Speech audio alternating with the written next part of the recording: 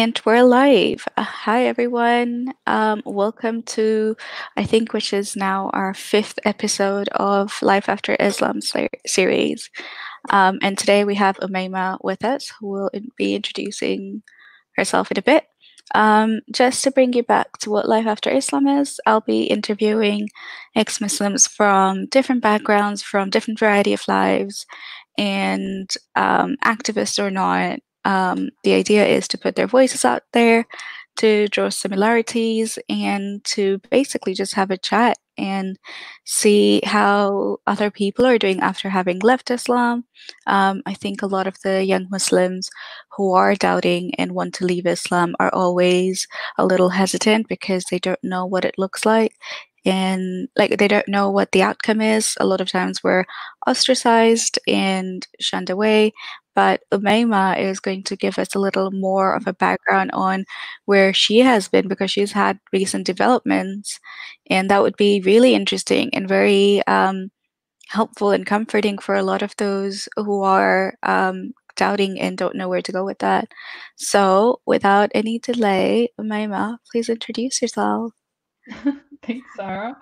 So I guess an overview of my story and how I got here, I guess, is so I'm an Egyptian-born Australian in my mid-20s and left Islam about 4 years ago. So my family had been practicing a pretty conservative form of Islam, and I started doubting throughout my teenage years. It was doubts from sort of the big picture questions regarding like fate and heaven and hell, um, ranging all the way to, I guess, the smaller details, like some of the little rituals or rules that just seemed completely arbitrary and just completely illogical to hinge our eternal life based on. Yeah. Um, so because of, did you want to say something? Yeah, no, I was gonna ask, you said a very conservative family. What sect was that? So it's Sunni and Yeah. then Salafi, Okay. branch of Sunnism, I So don't know if pretty, that's so really, really strict. I guess the ones who also hate Shias, which is the real yes, Muslims. there was a lot of that propaganda growing Yeah. up. My dad considered Shias to be apostates. Yeah.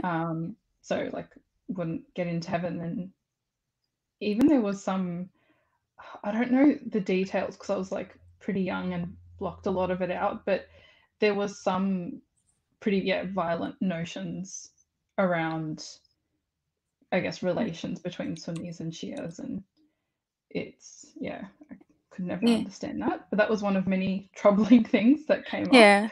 So just added it to the list and moved Yeah. on.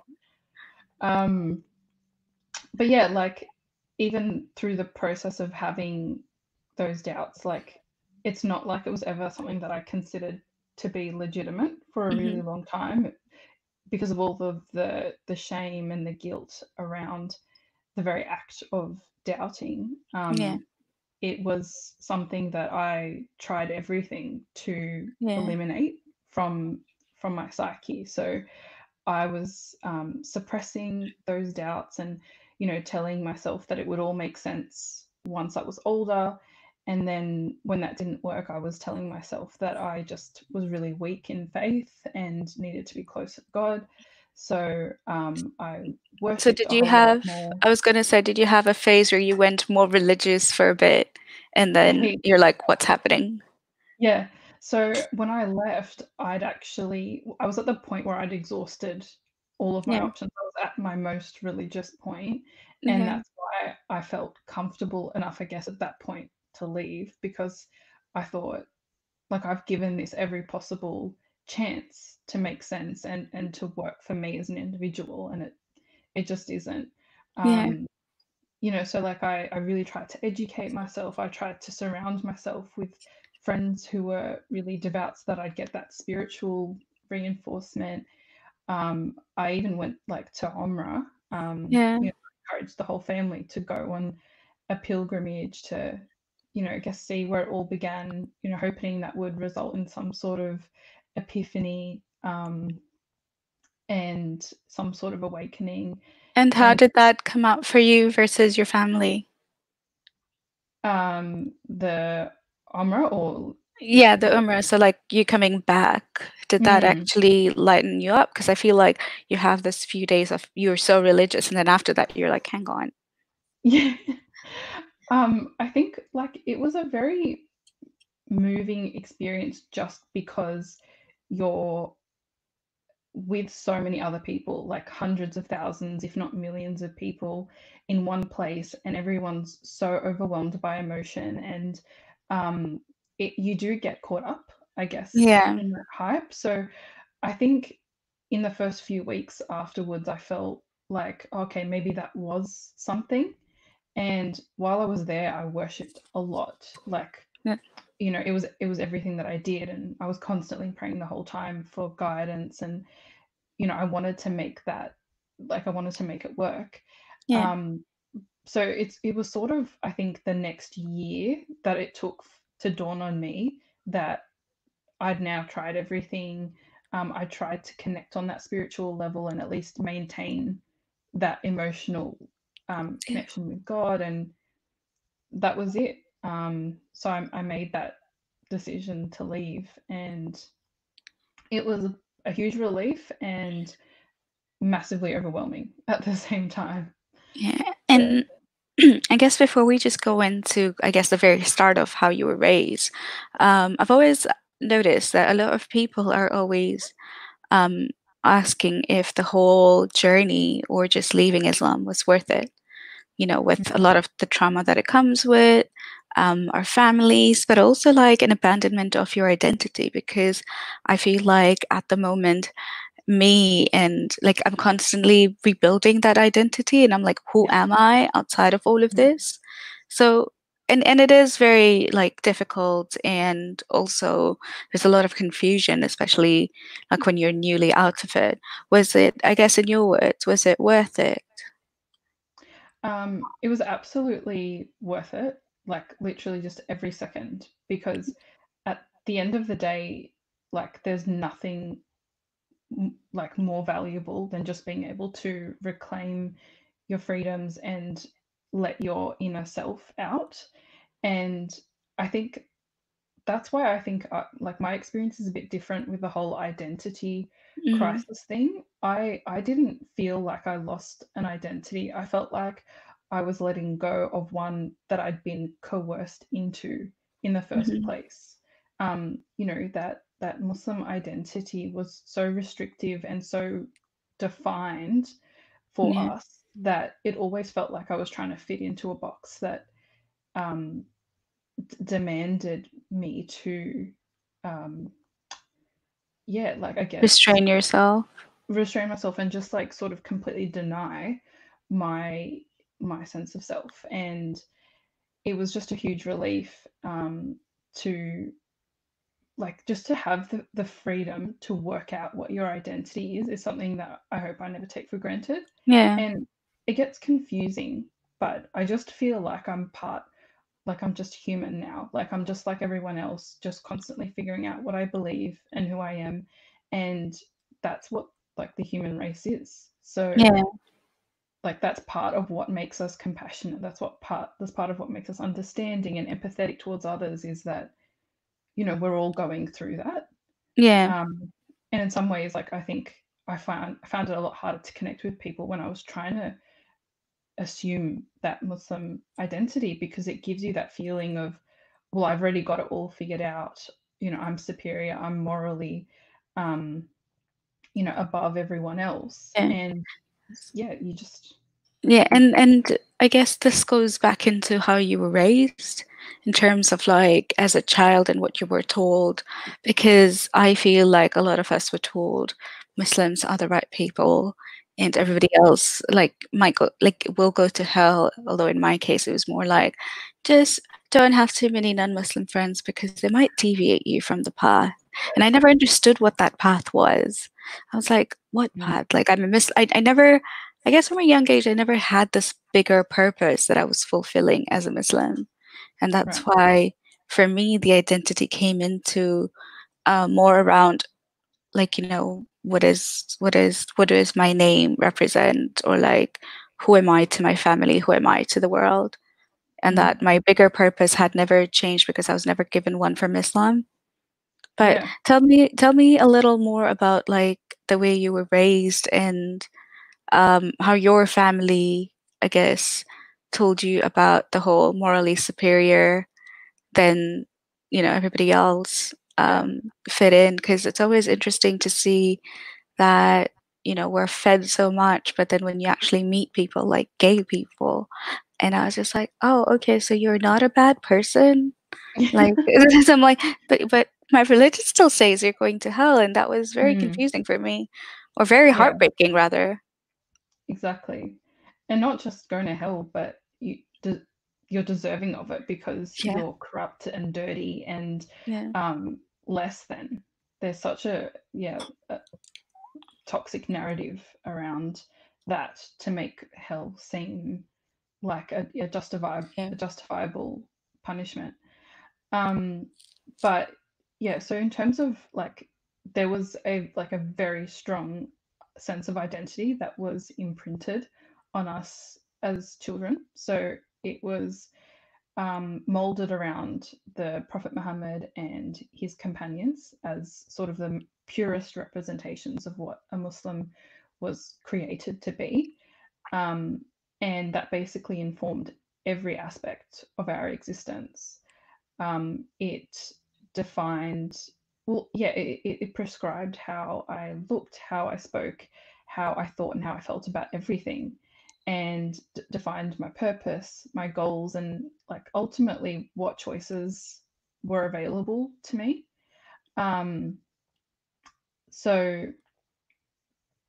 I was definitely aware, like even from a young age, that there were quite rigid expectations at play, and that also had a sense, obviously, it was sort of that childlike mixed with that childlike innocence. But I remember that feeling of knowing that my personal preferences or my feelings about a particular issue just didn't weren't going to be accommodated. It wasn't negotiable. It was simply this is how it is, and this is how it needs to be, and um, this is because this is what you were created to do. End of. And did you ever express how differently you felt, or were you too scared for it? I think when I was younger, I was definitely unapologetically myself. So Hmm. I was very strong-willed, very opinionated, very loud, Hmm. stubborn, pretty obnoxious at times. Just, you know, just being a kid, really.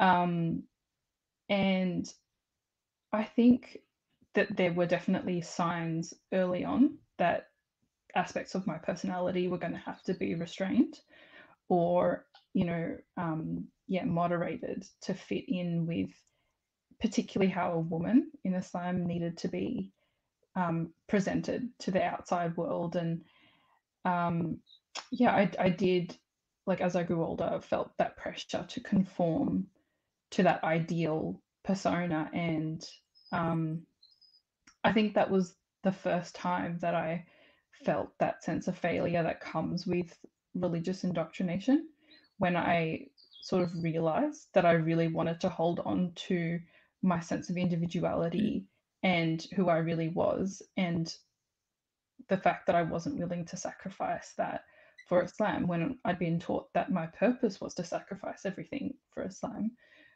was And something that I felt really bad about. yeah, and did this overlap with wearing hijab as well? Yeah, I think that's probably the biggest and most obvious manifestation of that whole struggle. Like I just had an instinctive repulsion to it. Like it was just something like I never had that sense of, oh, my mum wears it, so it must be fun and nice, and I want to be just like her. Like I just found it hot and bothersome, and like I just didn't get it. Like, and I guess as a kid you're not really meant to, Yeah, but how old were um you?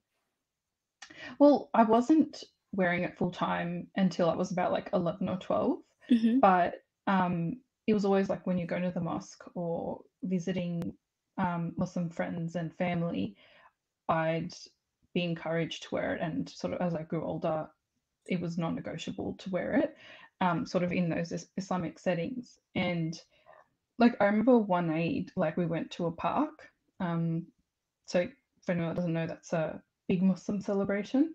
Mm-hmm. So we'd often go pray in the park, like a whole sort of big community, and we'd go play on the equipment. So I was young enough to be playing on swings and Mm-hmm. like a slide and stuff, and I was wearing a hijab, and like I just remember like begging to take it off, and my cousins, who were a bit more liberal, well, significantly more liberal than my family, had taken it off. Their kids had taken it off, and um, yeah, I had to keep wearing it, and it was just part of that.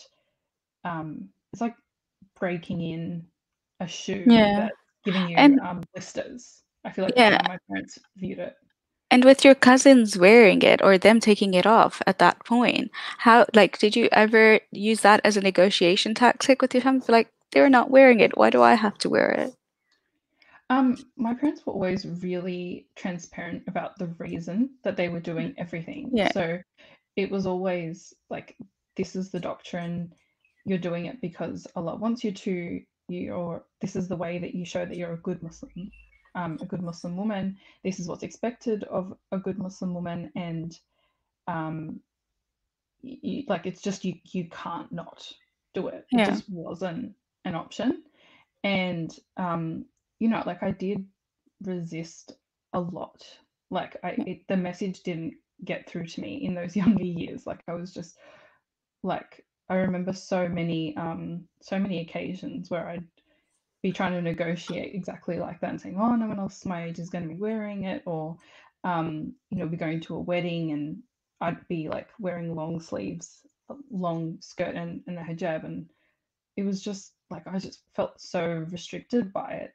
Yeah. Um, and it was a very consistent message that was being said. So they never wavered. And in some ways, like that's more admirable, I guess, because that's their conviction, is Yeah. that they're doing it for my sake, so that later on I wouldn't struggle with it. It would just be the norm. Yeah.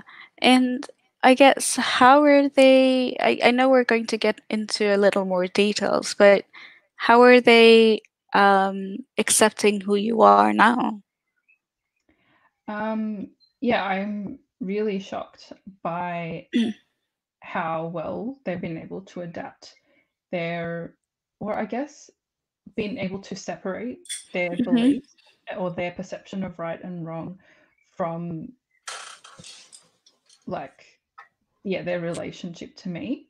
I Hmm. think that they're no longer seeing it as my actions reflect on them, or that they're going to be held responsible for the decisions that I make, or how religious I am.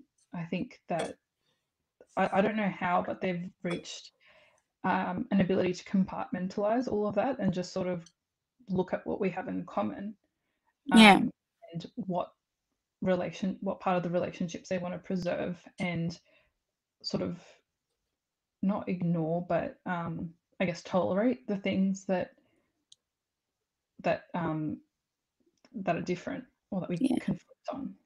And just out of curiosity, did you study in an Islamic school? No, so I actually so grew up in Australia, and then within Australia, a very westernized area, like a particularly Australian area of Australia. So there wasn't even a local Islamic school. That wasn't an option, and the community was pretty much non-existent. So all of my education was done at home, or we'd access online resources and sort Okay. of study this stuff as a family. So that was very interesting, because I guess that sort of forced my parents to really control mine and my brother's environments a lot more. And we were Mhm. extremely insular. So, like, Right. we did everything as a family all my socialization was with my family, because I also, like you, had the warnings that Muslims and non-Muslims aren't made to be friends. They're sort of Yeah. the natural enemies of one another, and like a Muslim just can't trust. So, how did you make friends growing up? Was it just your family that were, and by family, is it your cousins as well, or just your immediate family? That were insular, or Yeah. I think so we didn't have that much family around, so it was just me and my immediate family, and then Hmm. one uncle and my cousins. So yeah, it was a very, very small group, but even them, because they were quite westernized, my family were a bit hesitant. My parents were a bit hesitant to, I guess, let me be influenced Yeah. by the sorts of things that they were compromising on. So yeah, like we still were able to spend time together, but they were very keen, I guess, to keep us sort of in And house check. and keep us in check. Yeah, really being able to monitor what sort of content we were, exposed to, and ensuring that, I guess, the way that we were spending our time Hmm. was in ways that would increase our faith and not present any opportunity for like deviance, because Yeah. obviously there's a belief that even when, like, if you're alone or you're spending time chatting about something inconsequential, or you're engaging in Hmm. laughter too much, that the shaitan Really? laughter is actually Wow. not discouraged, but they Islamically, like, there's a authentic hadith that says to moderate your laughter, because I thought it um, was laughing loud as a lady. yeah, so that's the issue with the aura for women, Yeah. because you can attract a man with your Hmm. um, melodious laugh or something like that. Yeah. But there was also the fact that laughter can, I guess, I don't remember, it's something about, like, It um, calls the shaitan or something. yeah, Yeah, it but sort of corrupts the heart in some way. It yeah. opens them up to the shaitan preying on them. So they always wanted to make sure that there was no opportunity Mhm. for the shaitan to just, sit there and plant those Yeah. I seeds of doubt. guess I guess in my we were never that strict. I know laughter came up once or twice, but it was never that modulated. But I felt like when I was at home, because I was somebody who would actively listen to like lectures in the mosque or research a lot. So if I was being religious, it never, like, if I wanted to stop listening to music, it never came from my parents. It went like it was mostly me. I mean, the rule was that on religious days or evenings or like the Prophet's birthday or death day, we don't listen to any music or Muharram. Right. But I guess with my family, would watch movies if my dad wasn't there. And then we would quickly, before when the channel came on, we would turn it to the news channel and then turn it off, so that when he turned on the TV, he would see the news channel. Nice. That's that's how, like, we were so smart about it. I think my mom was quite like, yeah, look, you shouldn't watch, but then she enjoyed it. Yeah, Um, and that she was would yeah, it was. I think moms sometimes can be um quite lenient on things like this, but then when it came to hijab, she was the one who held it more, um, I guess, more stricter in my view. mm, yeah. Uh, um, sorry. So I was just gonna ask, so it looks like you were like quite, you were in a very strict household, especially if it was laughing. And did you Mm. have any other siblings who feel like you or had felt like you? Um, it was never like an there was never like open rebellion. Sorry, I think I've got something in my eye. So I'm just gonna keep talking, just ignore No, the it's fine. the eye that's now weeping. um, I know. yeah, like I had one of them, and this girl was talking about how happy she was, and a tear just came out, and I'm like, I'm not crying. There's something in my eye. except there legitimately is something in my eye. I promise. No, there was Um, then as well, but it just the timing was oh yeah, yeah, perfect. like it was impeccable. It was like, oh, okay, it's just gonna Yeah, fall down. uncanny. um, oh yeah, so I think my brother was the first one to have trouble with the suffocating nature of Mhm, I guess our lifestyle, and mhm. because there was just really a ridiculous level of deprivation. And I think when you follow a Salafi interpretation, the difficult thing about it is, and I don't know if people really appreciate it, it's they don't just look at minimizing the opportunities to sin, it's also minimizing opportunities to come in contact with things that may lead to that sin. And that can Yeah. be such a wide, that just opens everything up then to Mm. scrutiny, and everything becomes a risk factor essentially. So, Can you give us an um, example? um, I guess like the classic thing is that, well, I mean, yeah, so like they wouldn't let us spend time, like too much time alone, because then potentially you might start thinking about things that Wow. other than Islam, and you wouldn't be reminded, like you wouldn't be in the presence of people that would remind you of Islam. And then once you start thinking about it, then the shaitan could pounce on that and then create further, or like just cause the snowball effect and cause you to Yeah. doubt even more. So it was always just about guarding yourself from the thing that is standard, like is more standard to avoid. So it's like this, there's a circle of things that, sorry, here we go. The circle of things that are sinning, and then it just widens that circle Yeah. to everything around it that could interact. So I'm trying to think of another example. But okay, so like I don't know, but listening to music, we weren't allowed to listen to music at all, unless it was the tabla, so like the drums, and no music is just that. But Yeah. there was like my little brother found a technicality once that was um, the electronic music, because it's technically not The an actual string. instrument.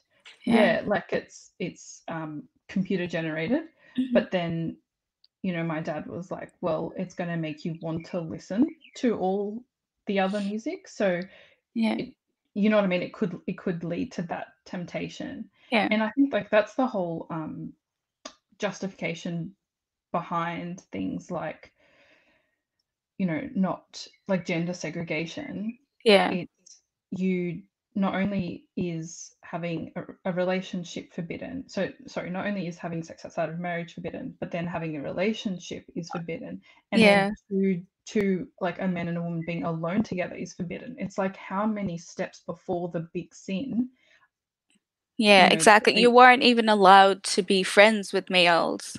exactly. If it's not work or uni like work or like study related, you can't even go like, "Oh, hey, how was your weekend?" Yeah, yeah. And even then, like I think I never had, and I never really like had a project with a male Yeah. or anything like that, so it never came up. But I don't think my dad would have even let me like work Yeah. like study related stuff with a guy. Yeah. So yeah, so exactly. So some of those big like some of that mentality is a little bit more mainstream, but I Yeah. guess that deprivation circle was applied to almost every aspect of our life. And so yeah, so my brother got pretty sick of it, and I think he got a lot of pressure as the eldest male, I think, from my dad, because he saw him as like, I don't know, in some ways it's really interesting. Like it took me a really long time to recognize the misogyny in Islam, because my brother got such harsh treatment as Yeah. well. And it's because he was in the future, like my dad was training him to be responsible For the whole for family. the whole family, exactly. So it still was misogynistic, which I didn't understand at the time.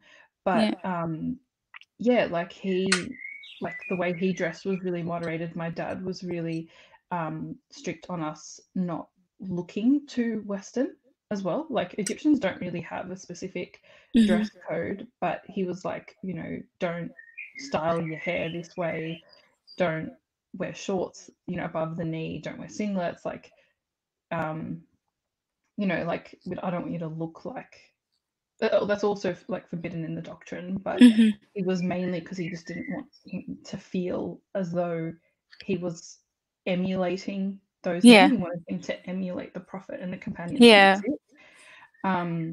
So yeah, I guess that's when, in answer to the question about like the siblings, I think that was he Right. was the one that struggled as well. Yeah. And I guess because you were so closed off to thinking outside what has been put forward to you, and just staying away from a lot of things that can potentially cause you to sin. How did you actually come to, you said you had doubts as a teenager. How did you actually come to address those doubts? I guess this kind of delves into like, I know leaving Islam is not a one day thing, so it happens over Mm. years, but just to understand how those rules actually caused you to then leave and be brave about it. Mm. I think like so as I got older, like particularly after leaving high school, because I was so committed to the religion, and that was sort of my most religious phase. Um, I also had a bit more independence, so my family wasn't scrutinizing sort of who I was spending time with as much, and I got a job at that point. So then I had a whole new, I guess, uh, a whole new group of people to interact with, a whole new range of experiences to have. And I think I was able to spend like time with, like, I did make friends throughout high school. So even though I was encouraged not to keep the company of non-Muslims, that didn't pan out in real life. Yeah. So that was the sort of propaganda I was fed, but it definitely wasn't something that Did I you have to hide that even if they're women? No. So they knew that I was like I had good friends um that were non-Muslim, but they just didn't like let me spend that much time with them. That's Hmm. prior to the sort of new independence I got after leaving school. And I think they thought like I was getting enough religion on my own that they trusted me to make the right decisions. So Yeah. um I started, I guess, spending time with who I wanted, and being exposed to a whole new range of people, and with them just comes new ideas and just normalizing, a world outside of your own bubble. So Yeah. I think bit by bit, I was just the stigmas I think that Yeah. were attached to um, just the like Western way of life, all Yeah. that propaganda that I'd been fed, it didn't stack up, and it wasn't something that I was consciously thinking of. I think these ideas were just sort of unwinding on their own, and the clincher, I think that the big thing that sort of made the rest of the foundation sort of unsteady was reevaluating the hijab. So, I'd been a feminist for a while. I'd considered myself a feminist for a while, and there were a lot of things that I found that were conflicting in the Islamic doctrine. And, obviously, I'd come across the hadith that women were deficient in intelligence, and that um, one of the reasons they were deficient in religion was because they menstruated and therefore they couldn't pray and Yeah. fast and worship for a certain portion of the month. And like, I just remember being really outraged that that was used as a justification for why there were going to be more women in hell, even Yeah. though that was a predicament that was purposefully created by God himself. And it was just like, what the hell? So all of these things were sort of stacking up on their own. And I was really, I had like a sort of a barely suppressed rage for a few years regarding women's rights. And I was learning a lot about marriage and divorce, like learning all about fiqh. So that's the like understanding Islamic law, the philosophy of Islamic law and practice, and wasn't sounding good to me. Like the more I was learning, the more questions I had, and I think so. With that newfound independence, as those things were stacking up, I was starting to think about them a little bit more critically, and I began to have a language to, like, I guess, articulate this inequality that I was seeing, because no one in my previous bubble had ever been able to, or had even dared to,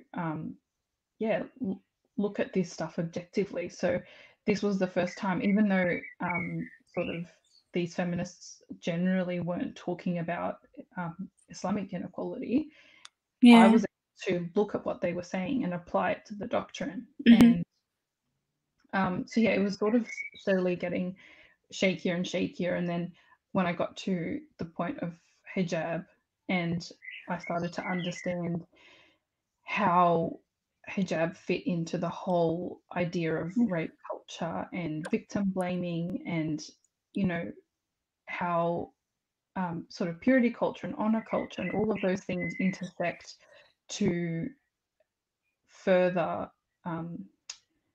just to really exacerbate the existing problems, and the lie that we've all been told as young girls, that it protects us from sexual assault and violence. It just doesn't play out in reality. And so when I realized that there was absolutely no way that a divine being could have thought of the concept of hijab and then put it, like, sanctioned it in Islamic law, so that women who feared hell and punishment were so scared that they obeyed and did it, and that men then had justification to impose it and validate sort of this this existing, like, structural inequality. I just thought, like, this is just such a mess, and it's worsened the problem more than anything else could have. And there's just no way that this has come from a divine being. So I think that then opened the can of worms. It opened the Pandora's box, and I was then able, all of those doubts that I'd suppressed, over 10, 11 years, were suddenly like, okay, did you found this questionable before? Maybe that's okay. Maybe you were right to question this. Let's actually examine this objectively. And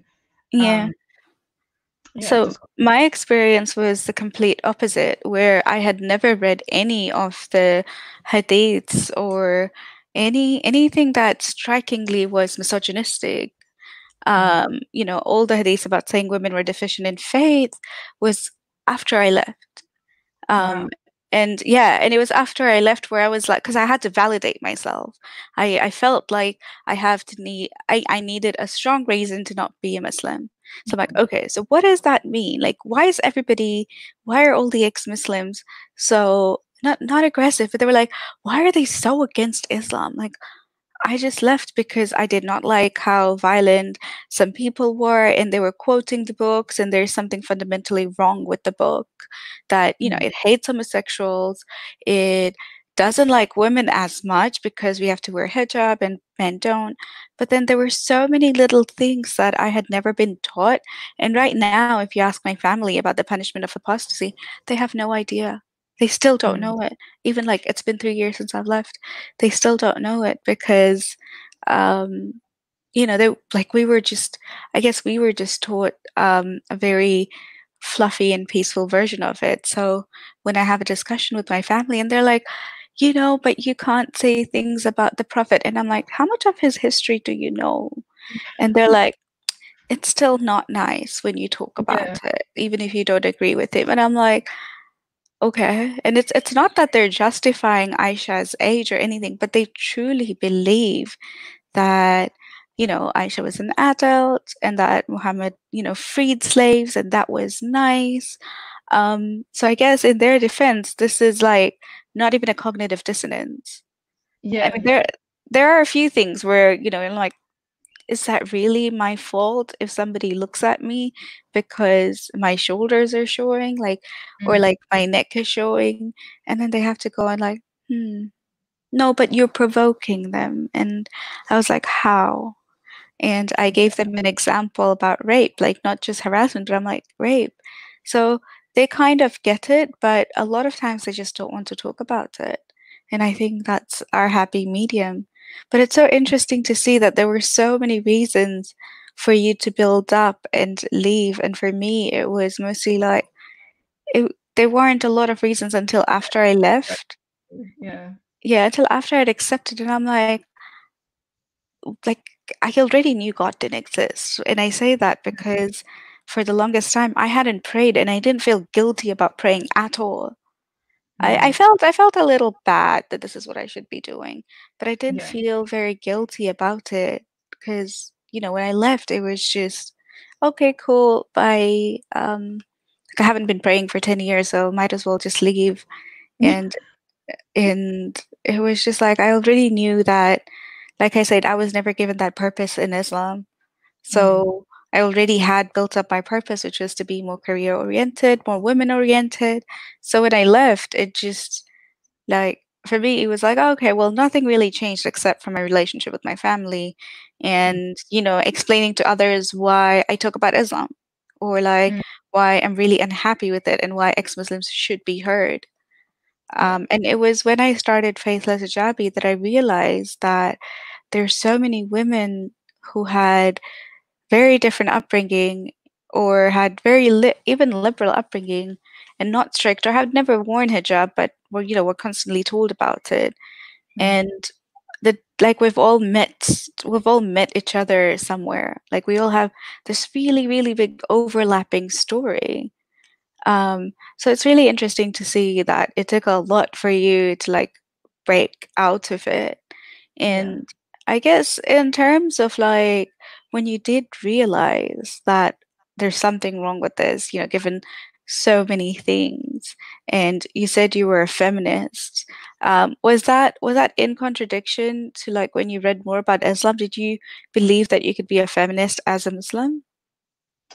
I think a lot earlier on. So when I was a little bit less informed, I definitely believed it. So at the point where I just sort of believed all the propaganda, like the very surface level Mhm. things about women's rights in Islam. So basically, the typical arguments of, Muhammad gave women rights before the West, women Mhm. were property and they weren't able to, I think that they couldn't have their own money, or maybe it was they couldn't own property, They couldn't something. unprovide, yeah.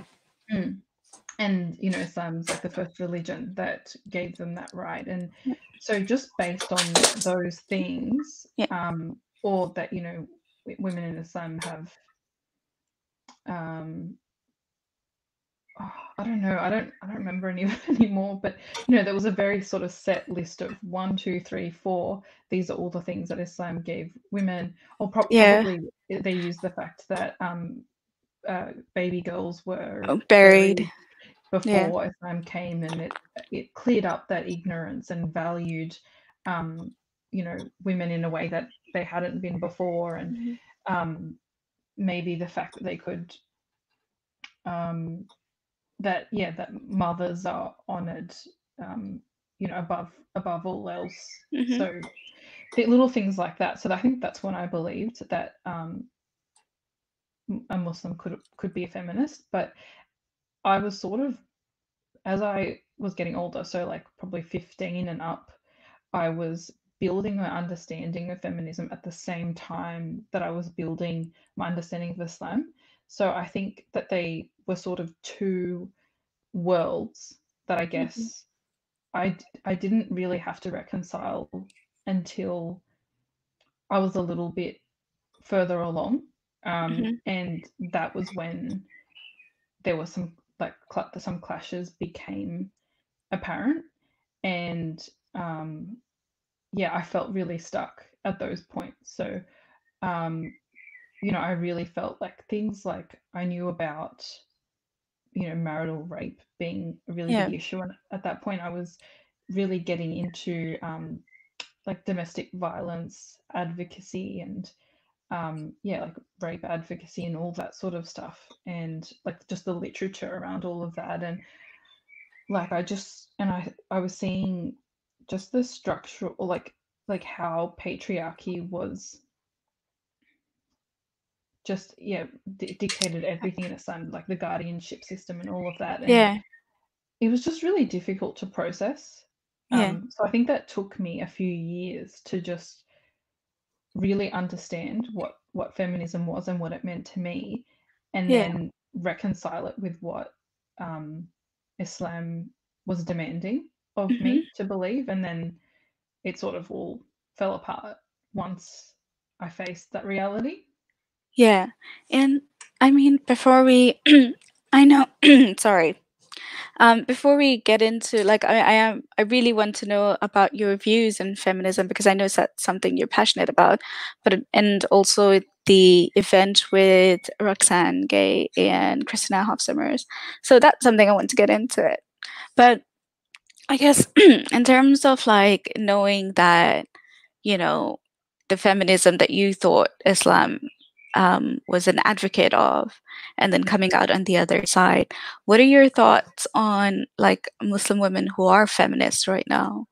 And I've always been like half-half on this, where I'm like, if you're advocating for the hijab, then, I don't think you really know that it's, I guess, tying women down. I just don't Mm, like imprisoning women. Yeah, imprisoning women, mm, even though some people say they choose to wear it.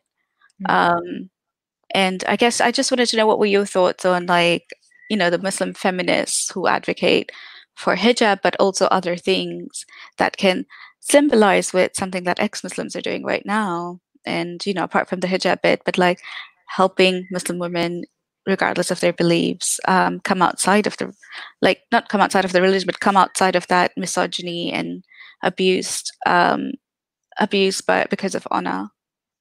mm. I think yeah, it's sort of hard to, like, it is a complex issue, like thinking of what sort of thought processes go into um, that Hmm. worldview.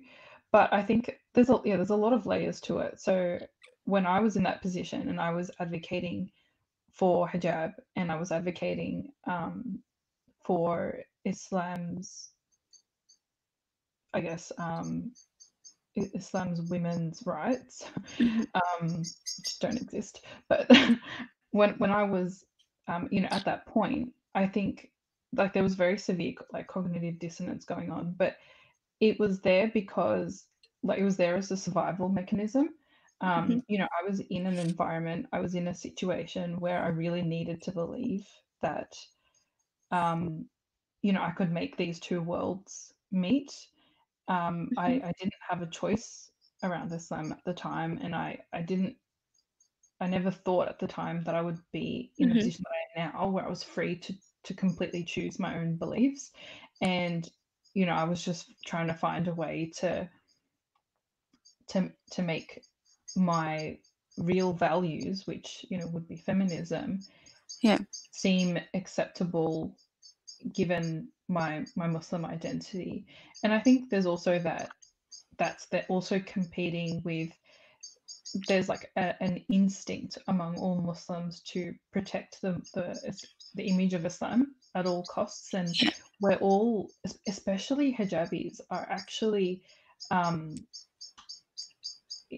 like you have sort of this unique role of being almost like propaganda machines, because you are representing the faith, and um, you almost become icons Yeah. for Islam. And um, people like Muslims know that women are going to be asked about all of these issues. So I think a lot of parents raise their daughters Yeah. with a specific narrative, knowing that that's what's going to get put out into the world. And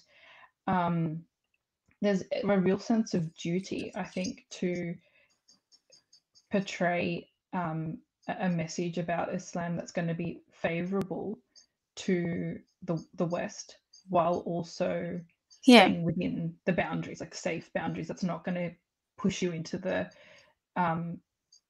territory of dissent. Yeah. So I think there's a lot of sort of competing priorities that Muslim women are trying to navigate through Mm-hmm. without having to sacrifice one world Yeah. for the other. And I feel like this is a bigger problem or a bigger issue, especially in the West, than it is in the Middle East Mm, itself. And I feel like yeah, most of the feminists or most of the people who have been vocal about it or protective about the hijab have been from the West. yeah. And I think it comes from I don't know if you've watched the TV show Caliphate, but they're basically about these two sisters who um, are born into an apostate family. So their parents are not practicing, but then they end up joining Mm, ISIS because there was a conflict between their identity in the West and that they had mm, demonized the West. And this wasn't coming from their parents at all. So this was like the parent, like the father, when he saw his daughter wearing a hijab, he's like, take it off now. It's like, this is not who we are. And I feel like mm, that's how they wanted to have a sense of belonging, where they were like, mm. we're going to fight all of you. Um, Exactly. and I think that is more prevalent in the West than it is in Muslim majority countries. Like, I had never grown up seeing Muslim women not wear the hijab. But in Pakistan, there were a lot of women who don't wear hijab. Mm. And they will still be defensive about it, or they'll just like, yeah, look, I'm not a perfect Muslim, but they had the Yeah, option to do it. but And they they're won't not go their way exact, to yeah, sell it either. yeah. And it's always really surprising to me that it's always women in the West who are advocating for it because they feel that sense to protect it. But then at the same time, I can understand why that sense comes in. They're in the West where people have also demonized it quite a bit. Yeah, Um, like I I remember think when, sorry, go on. no, no, you go. I was gonna say, I remember like previously when I used to see apps like Airbnb have hijab icons on it, I used to go like, but why? Or like, emojis and whatnot. And then I realized that I think it's important for us to acknowledge that they exist and not to erase them. I think it's Mm, important for us to acknowledge that representation is very much needed because there's so mm, many little girls who were like little Zaras at one point and had thought that they could never be able to speak in public because that was not something that women would do. And mm. that when I see swimsuit models wearing a burkini, and I'm like, I don't know how to feel about that because, like, I know at the same time, if I hate on that person, their Islam is hating on her too, for Mm. the very same reason, apparently, because she's not wearing it properly. And then there is the far right also hating on her, saying, well, it's because she's there at all representing some form of it. So that's why my views, while I really dislike hijab, has been like, I think representation should exist. Um, Right. and I think it's important for other people to see it. And also, like, we have to understand that even if they're adult women, they're also a result of indoctrination, which at some point I was, and that I may or may not be able to walk them out of it or hope any different for them. Like, I do hope different for them, but I may not be able to follow up with that hope for it because ultimately I expect adults to do their own thing. I was wondering what your views were and if that has changed now or recently. I think that's like a really interesting perspective. So you've got the more obvious perspective, which is let's not normalize something which is at its core misogynistic and oppressive and contradicts a lot of Western values. Hmm. Um, so, like, let's not normalize that as a I guess, as an acceptable way for women to live. And then on the other hand, like I think there's a lot of validity to what you're saying, which Mhm. is when we represent these women, we're actually giving them agency, and Mhm. we're saying, okay, you're adult women, you exist in this society as well. And I think in some ways, by bringing them into the fold, um, we're empowering them to potentially consider whether this is what they want and Mhm. how they're going to fit into a free society. Whereas if we exclude them to, or like push them to the fringes of society, not only does that, I think that has two effects. It reinforces a victimhood narrative that is Mhm. very, very strong within Muslim communities. And it's Um, toxic as well. yeah, I think a lot of like preachers and their families and their communities really capitalize on any sort of anti-Muslim or anti-Islamic rhetoric and say, see, look, this is what we've always been told. This is what our doctrine has told us, that non-Muslims will never accept us. They'll Yeah. never will never believe as equals, and Yeah. this is why we need to stand our ground. This is why Mhm. we need to live Islam unapologetically. And I Yeah. think that's why, as you were saying earlier, that this really strong defense of hijab exists in the West. It's because Yeah. it is a political defense mechanism. It Yeah. is a way of reasserting an identity, um, particularly within when a victimhood narrative is so strong. So they're resisting um, exclusion, and so that feels like a very valid fight to take on. Um, so I think, yeah, so in not representing Muslim women and saying no, this isn't acceptable, like hijab isn't an acceptable way to exist, we push them to the fringes where Mhm. they potentially become more conservative, or they're more valid. They feel more valid in that narrative, and they are, like that way of thinking is just going to continue to be reinforced, and they're never going to be exposed to the full extent of Yeah. their opportunities. And Yeah. each of those opportunities is an opportunity for these women to see their worth and potentially reconsider what Yeah. what they've been taught. And like, I don't want to just look at it from the perspective of trying to get, women out of hijab, but Yeah. like ultimately that is something that I see as being a positive, Yeah. because I believe that it's it's very restrictive and Yeah. oppressive. So, and like I think, there's a big sort of debate that continues to circle around again and again about, some women chose the hijab, therefore can hijab represent choice?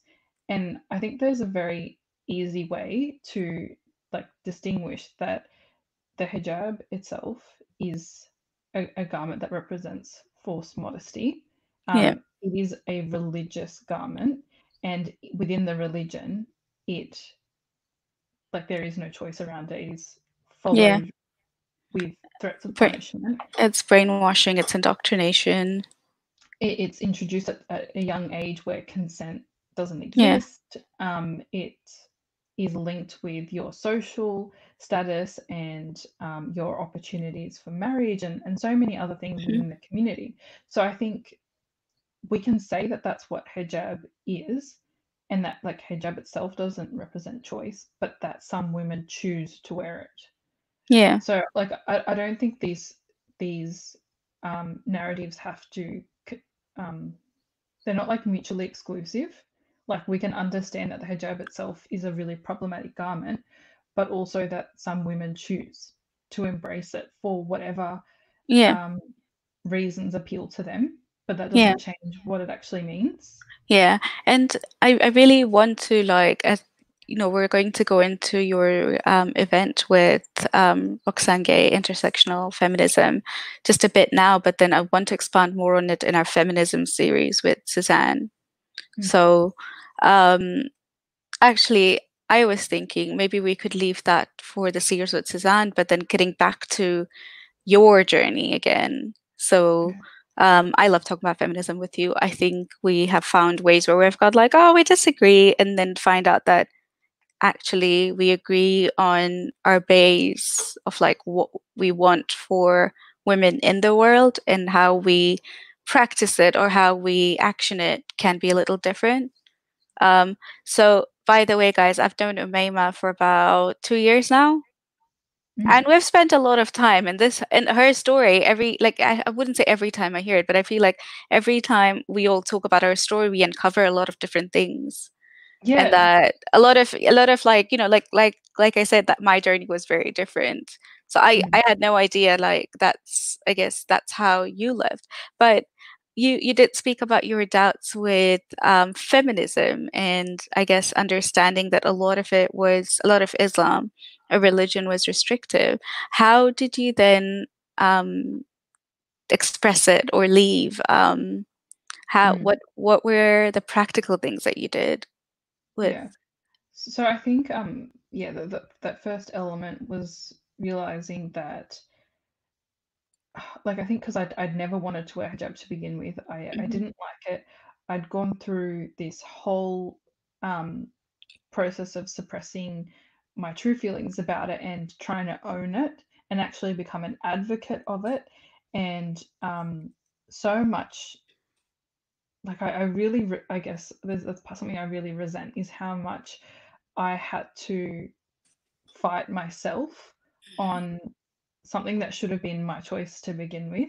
Um, but yeah, I guess when I realized that I didn't believe that hijab was the product of divine commandments, um, then I sort of immediately wanted to take it off. Like it was like that, you know, all of those feelings from before I'd sort of been forced to put it on came rushing back. All of that, that conviction that I'd had, that was sort of my natural self, um, came rushing back, and I just thought, oh my god, like I can't stand this garment anymore.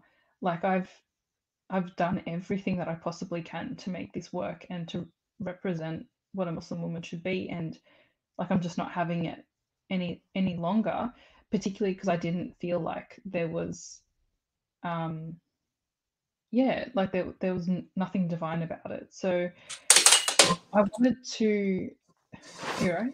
Sorry, yeah, I think I just dropped the mouse in. Sorry. um that's okay. So yeah, I basically wanted to take it off straight away, and I think that urgency really pushed me to go through that journey of like really considering what I wanted to do, where I wanted to go, what my options are a lot quicker. Hmm. Um, and I knew straight away, like sort of without even having to think about it, that I wasn't going to be able to um, remove the hijab in my current situation. Like it had never been an option to begin with, and it wasn't going to be an Hmm. option now, particularly since there's such a stigma around removing the hijab. So Hmm. it's one thing for a woman to not put it on to begin with, like that's enough of a disappointment. But for a woman to put it on, I don't know why, but this idea of a woman then choosing to take it off is seen as like a graver sin Hmm. than never having I'll chosen to never in the have first it. Yeah. place. Um, It's so also, I think it's also the rejection of ever having mm, put it first. It's the rejection of like, I've put it and I'm saying no. So yeah, you've felt what it is like wearing it, and you've been holy, and now you're going back to, so yeah, you're going the other way and saying, now, did it, done it. But if you've never done this, a lot of people can then go like, but have you tried?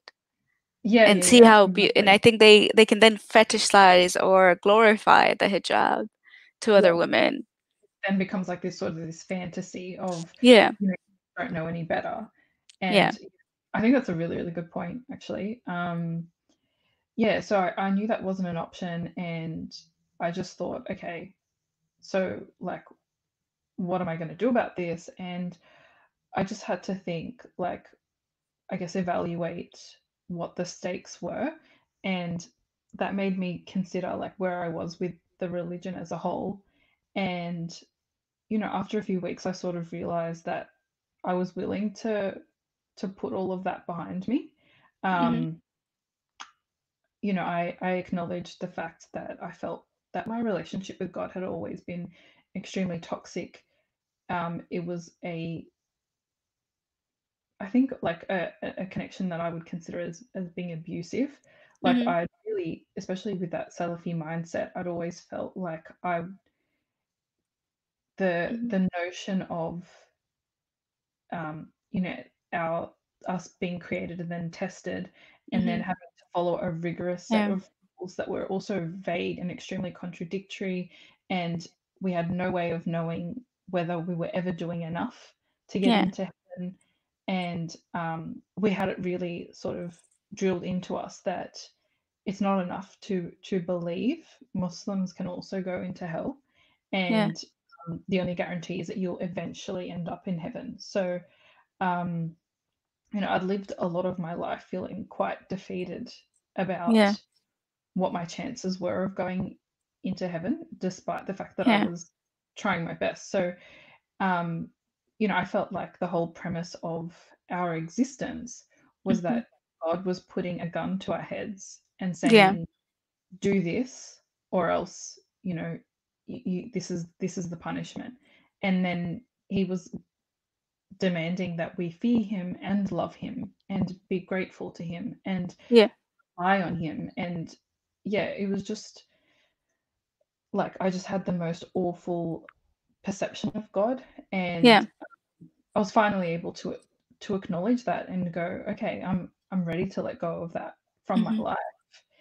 And so now I can actually take action. And I needed to go through all of that so that I wouldn't feel like there was like I was looking over my shoulder, right? I needed to establish how far I Mhm. was willing to go at this point from a spiritual Yeah.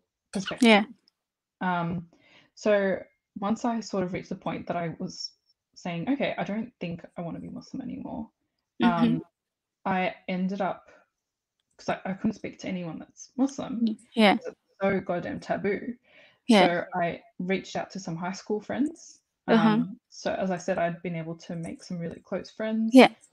um, because they were non-Muslim, and I sort of said to them, "Oh, so this is what I'm thinking," and I mean, they were shocked and like, but they just had no concept of what that meant for me. And Mhm. as Mhm. I explained to them, guys, that this is going to mean that I have to move out. This means that I Mhm. potentially can't speak to my family ever again. This means this, and just sort of describing what the reality is and Yeah. how serious it was, they were quickly quite overwhelmed by the situation as well. And they were just like, "Oh, I don't know what you should do. I don't know what advice Yeah. I can give you." And it makes sense. Like no Yeah. one, it's such a bizarre reality that all of Exactly. us apostates have. That you even have to come out, and we're still calling it as coming out. Yeah, Um, and that that's we just accurate. and it's a belief in our head. So it is quite rare to have other people who've never been in a religious cult to have to come out about their beliefs that they think is in their head in a relationship with God or a higher power. So a lot And of times they were like, you have to be verbal about it. Like yeah, my parents took me to church, and once I just said no, and that was fine. yeah, yeah. It's just, and I think it was the fact that, as I said, like I'd really tried to own Islam in high school and stuff. So they'd never seen this side of me, the side that was really doubting. And I don't think they realized how heavily I'd been coerced Hmm. into all of that. And um, so when with me sort of laying out this reality of, hang on, the reason that I was who I was um, is because of my family, because of this Hmm. religion that where I was so afraid of hell and I was so afraid of punishment that I was willing to sacrifice myself Hmm. um, in order to, yeah, I guess just escape that risk of punishment. And um, yeah, like, and explain to them, hey, I've actually been fighting myself for years, but now I'm willing to fight for myself. And yeah, it was just really overwhelming for them, and they were just yeah, stunned by the whole situation. And Mhm. there was one particular friend that I think she was the only one that had moved out of home at this point, so Mhm. she was living in her own house. And she said to me, "Look, why don't you like? Oh, this is all really big, and it's really good that you're thinking about all of this. You might just need to, come and stay with me for a few days and think about it in your own space, and Mhm. just sort of make a plan from there." And I said to her, like, I'm like, that it's not my reality that I have the freedom to just come Mhm. and stay with you, I was just going to say, how have did that space. work out?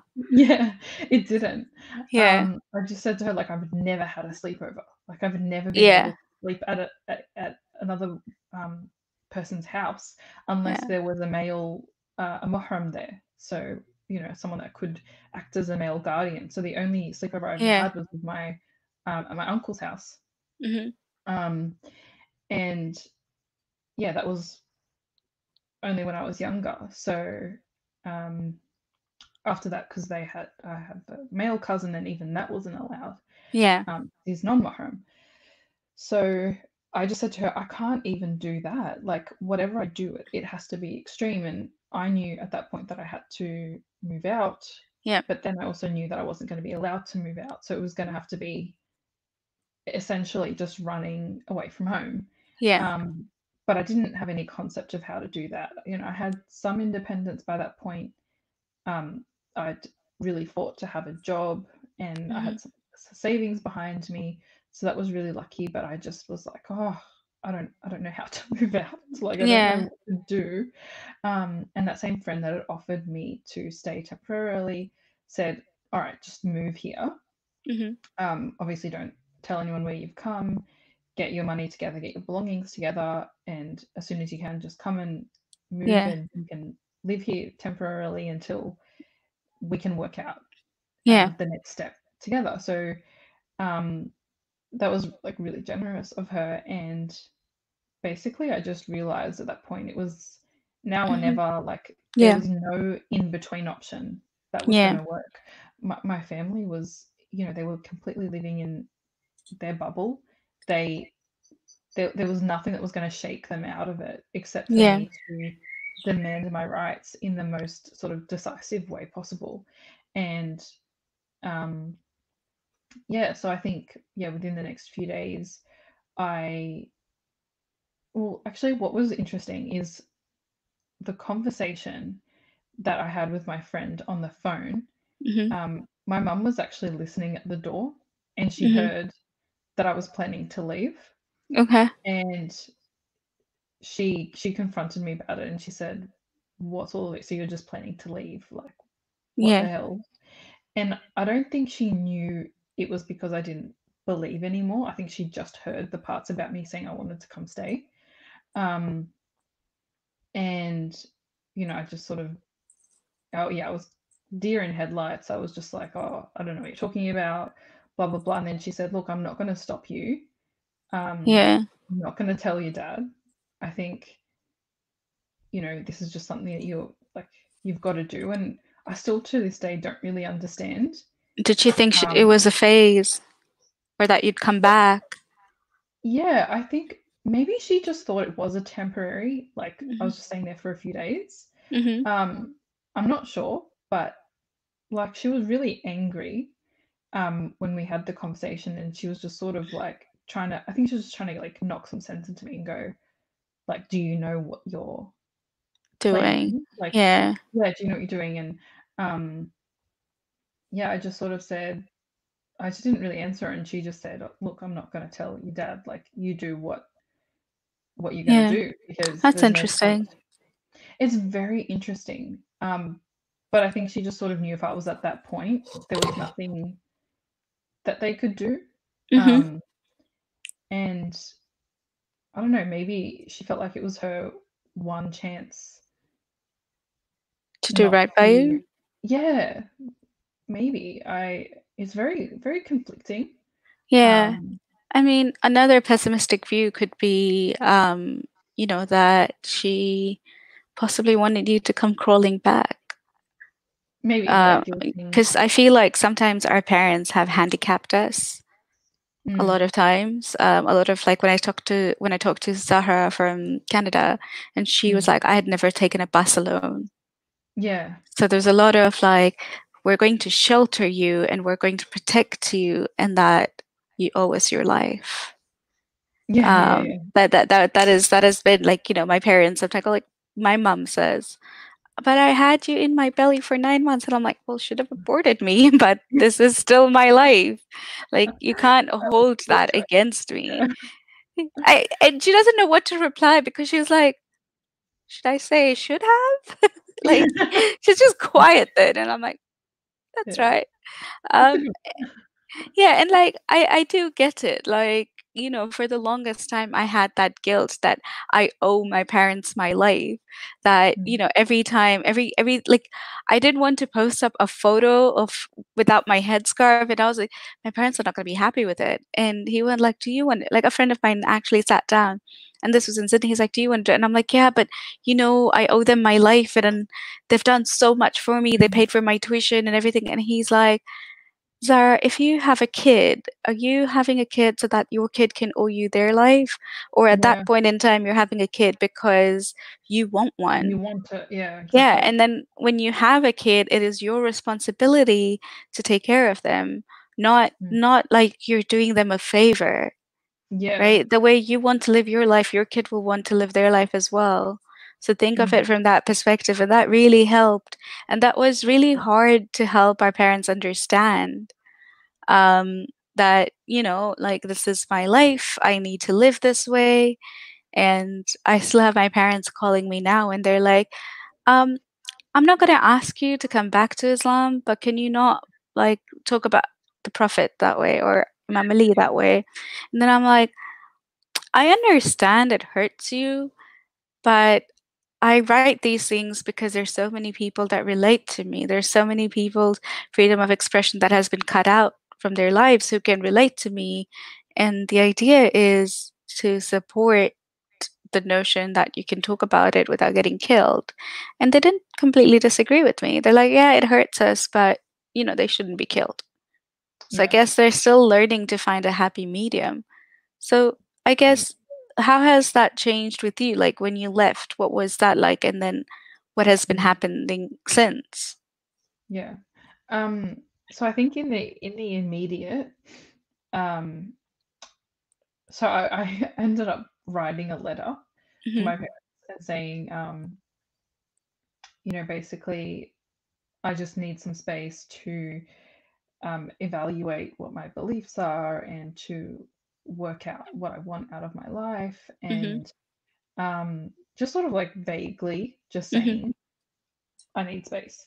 Yeah. Um, and so obviously my mum already knew that I was leaving, but when my dad came home, then she called and she said, "Oh, your dad's just found out. He's really devastated. He doesn't understand what's sort of Um, happening." yeah. And I said to her, like, like what I said in the letter is exactly how I feel. I just need the Yeah. freedom to be my own person and um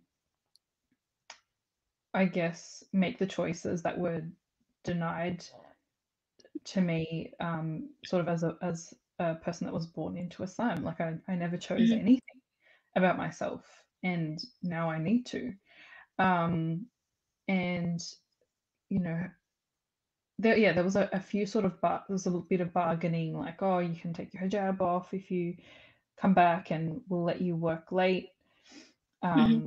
Basically, just a lot of the problems that I'd raised to them over the Yeah. years about how I felt restricted, and they were saying, "Oh, like Hmm. we'll loosen those restrictions," and I said, "Look, it's actually a lot bigger than that. Um, I don't, I don't, like I said, I'm really doubting that God even exists, and um, like I don't know if I don't think I'm going to be following a religion Hmm. sort of going forward, and like just trying to sort of Hmm. bring the idea to her mind of like atheism without actually saying, Yeah. hey, I think this is where I'm headed. Mm. And yeah, so we just sort of talked, and I just said, look, this is the decision that I've made, and it's all quite blurry now. But yeah, we sort Mhm. of ended the phone call. I got to my friend's house, and yeah, I think the next year really was just me putting in place like the practical measures for me to Mhm. start my life again. Mhm. And to do that, I really needed to, I guess, isolate myself from Mhm. my family. Yeah. So in that sense, like I really chose to push them to one side and just Mhm. sort of go, look, it's nice that you guys want to still contact me. So my mum was trying to like stay in contact, and she'd want to call, and she wanted me to come and visit and all of this sort of stuff. And I just thought, look, I have no idea how, I guess, yeah, like where I'm going from here, Mhm. and I need to decide that without the pressure of your expectations and how you're going to feel about my decision about the religion. So look, I'm just really going to minimize contacts for a while. Mhm. Um, feel free to message me when you want, and I'll reply When when I it can. suits. Mhm. So, like, and like, I didn't do that easily. Like, there was a lot of guilt in doing that, particularly since I'd been like really close to my mum Mhm. um, growing up, and we talked about everything, and we were each other's support person. And I really felt like I was betraying her, and yeah, that I was just being unforgivably selfish. But at the same Mhm. time, it's absolutely what I needed to do to survive. Um, so yeah, I just really focused on myself, like getting a job, finding somewhere to live, and just starting to experience Yeah. my new life. And yeah, so part of with all of that, as I was feeling like I was really succeeding with my life after Islam, I was still really battling the family guilt, and also the stigma of apostasy was something that I'd really internalized. Mhm. Um, because even though like I'd gone through all of that work to break apart the foundations of my Islamic beliefs, and I'd made a calculated decision to leave based on logic. Um, I guess there was no efficient way to process that from an emotional perspective. It was just Mhm. something that needed to come apart on its own. Yeah. And the indoctrination with Salafis is particularly strong. There's a Mhm. lot of mind games. There's years of feeling like you're corrupted, like you're dirty, you're immoral, Mhm. you're weak for letting yourself doubt, first of Yeah. all, and then letting those doubts get to the point where you're disbelieving. Like disbelief is just such a dirty concept. Um, Yeah. within Islam, there's such a strong narrative around, um, the like Muslims versus non-Muslims. That Yeah. sort of binary is everywhere throughout the scripture. And when you look at even the seer and the prophet stories and all this stuff that we were fed from a young age, even at bedtime and And as and entertainment. it was a lot of it was glorified, so it was really hard to doubt that it was wrong. It Exactly. And it was all it like, "You're a realized, good person for doing this, and this is how you should be doing," and there was this, objective morality that was imposed on you, in terms of, like, hating homosexuals, and I'm like, I couldn't get myself to do it, and mm, that was, like, the easiest way to go, like, "Nah, I don't agree with you." mm. Yeah, I think that's how it ended up being at the beginning. But yeah, I think there was just so much, Mhm. there was just so much propaganda that built up over Mhm. years and years, and it was just really hard to like eradicate, I guess, every part of that. And so there was a lot of it that was still lingering even after I'd made the decision to leave. And Yeah. yeah, I felt like I'd made a really insane decision, even though in my conscious life, like as I was participating in my new life, I was so happy. But deep down, I just had this weight that I was carrying around. And it wasn't until I actually started, I guess, engaging with the ex-Muslim movement that I realized Mm-hmm. that that weight was like shame and guilt around leaving Islam. And like just hearing other people that had, like particularly, Yaz Muhammad, Mm-hmm. when she talks about how long that indoctrination, like how long it's taken for her to break through that indoctrination, and how that's actually taken like trauma therapy Mm-hmm. to work through.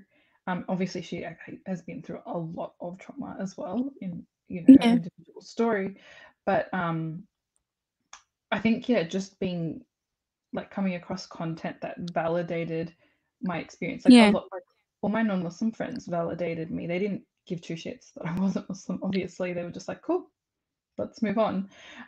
Yeah. But I needed someone to know what it meant to be Muslim and then know what it meant to leave it, to sort of go, that's okay. Like, that's a completely rational, ethical, moral decision. And you're not just a product of Satan Yeah. having led you astray, because those thoughts were still subconsciously running through my mind because I'd believed that for so long, that disbelievers were just a product of, Satan, um, victorious in his sworn mission to lead every human Yeah. being astray. So, but what's interesting is that, like, it took me 2.5 years after leaving to even find the ex-Muslim movement. I was so ashamed of my apostasy Yeah. that I didn't even reach out for support. I didn't even look for the content because I Mm-hmm. almost couldn't even form the words to type into Google, like to even Yeah. write, like, do people leave Islam? Yeah. People that have left Islam, like whatever way you'd describe it. To me, it was just so insane that, of course, like other people aren't doing it readily, Yeah. and of course they're not talking about it. Um, and yeah, I think it's really striking that, like, I know like Yasmin's talked a lot about um, how isolated she felt when she went through this whole process, and how happy she is that we, like the newer apostates, have so much support, and Mm-hmm. how far that's all come. But I can't help, I guess, feeling really I think still feeling really devastated, the fact that, all that support was available to me, but I didn't find it because I was still so indoctrinated and so at the Yeah. mercy of that indoctrination after leaving, that I wasn't able to, like, mentally and, emotionally find those connections, or form those connections with other people. Yeah. And there's millions of people that feel exactly the same way. Like, Yeah. millions There of are a lot of people. new ex-Muslims who are just scared of confronting it, and Yeah, it's and the fact that painful. there's Sorry. so many closeted Yeah. ex-Muslims is just absolutely insane to me. And we're all here making the same exact choice, Yeah. and we're just as terrified by it, Yeah. whether we're in the West or in Muslim majority countries, whether, we have access to the online Mhm. material or whether we don't, we're still struggling Yeah. with it so much. And I think that really speaks to, how huge of a stigma apostasy is in Muslim communities, and that's that's the root of all of these issues. Mhm. It's crazy. Yeah. Yeah, it is. I mean, I feel like there are a lot of women as well that I work with, and they're not ready to even confront it. Mm. And they're like, "Oh yeah, I agree with you," or um, "My religion's not going to change even if I don't wear a hijab," or something. And a lot of the sexism and the misogyny, they agree with me, Mm. but they're not ready to go there, and they're not Yeah, ready to seek help as well. Which is exactly. why I feel like a lot of the times, like the Discord channel that we have for Faithless Hijabi, a lot of the girls come and, all of their stories are just like, it's relatable by other people. But it took them such a long time to get there, to even confront it to themselves. Yeah. A lot of, like, I have a few ex-Muslim friends who still, oh, is my screen frozen? Am It's I, am I, throughout this. Sorry, should I said something? no, no, no. It's a lot. Oh, okay. Give me a minute. Give me a minute. Okay. I'll be back.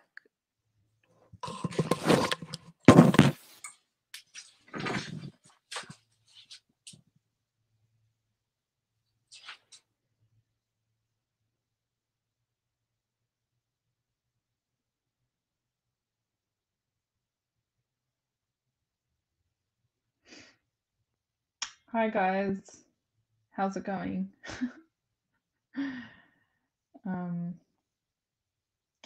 Send your questions through if you have any. What does Zara usually say when there's a break? I'm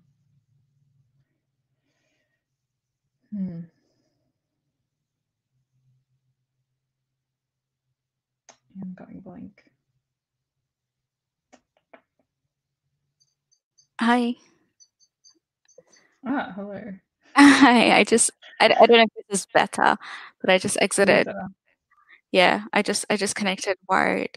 So I had to get up and do it. Sorry about that. I didn't know how blurry it was until I saw the YouTube channel. I'm like, maybe that is just me being crazy about it. Oh, so yeah, I wasn't sure if that was my connection That that was was blurring you out. Sorry.